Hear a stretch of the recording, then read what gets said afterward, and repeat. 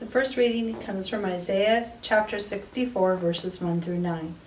The lament comes from a people who have had their hopes shattered.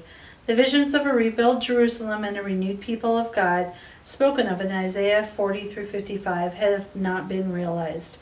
Instead, the people experience ruin, conflict, and famine. This lament calls to God to account, to be the God who has brought deliverance in the past. Oh, that you would tear open the heavens and come down, so that the mountains would quake at your presence, as when fire kindles brushwood and fire causes water to boil, to make your name known to your adversaries, so that the nations might tremble at your presence. When you did awesome deeds that we did not expect, you came down. The mountains quaked at your presence. From ages past no one has heard, no ear has perceived, no eye has seen any God besides you, who works for those who wait for him.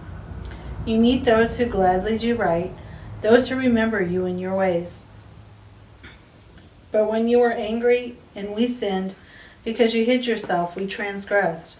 We have all become like one who is unclean, and all our righteous deeds are like a filthy cloth. We all fade like a leaf, and our iniquities like the wind take us away.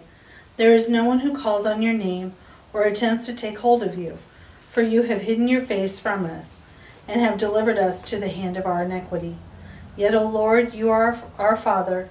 We are the clay, and you are our potter. We are all the work of your hand.